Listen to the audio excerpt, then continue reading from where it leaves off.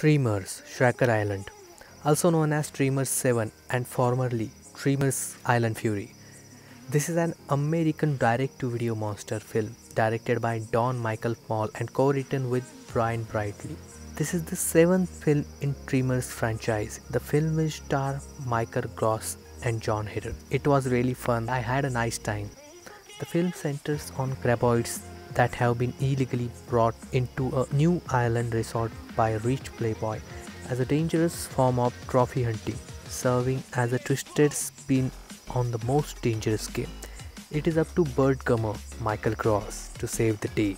So yeah, that's it. It was better than the previous one, but it's just a fun monster movie and there is pretty good comedy also in between. So it's just a fun monster movie and the visuals are also not that great. Still, it's not lazy, but it's not that great. And I'm going with 5.5 out of 10. And thank you so much guys as always for watching. Just make sure to hit the subscribe button. Take care guys. Bye bye.